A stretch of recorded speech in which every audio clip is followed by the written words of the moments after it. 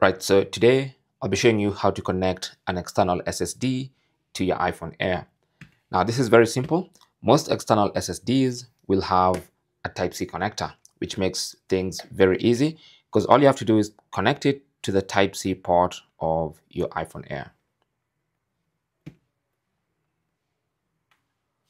Like that.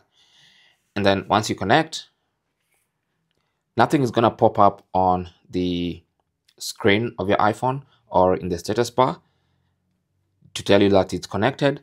The only way you can know it's connected is if you go to the Files app. Okay, I'm just gonna quickly scan my face here for Face ID. So if you go to the Files app, of course with the SSD connected, and tap on Browse, under Locations, you should see the name of your SSD. So you can tap on that, and that's how you can access the files and folders inside that SSD. So for instance, I have this folder. I could get in there. I can look at some photos like that, and that's basically how to do that. Okay, now you can transfer files from the SSD to the phone and from the phone to the SSD, but that is basically how to connect. Thanks for watching.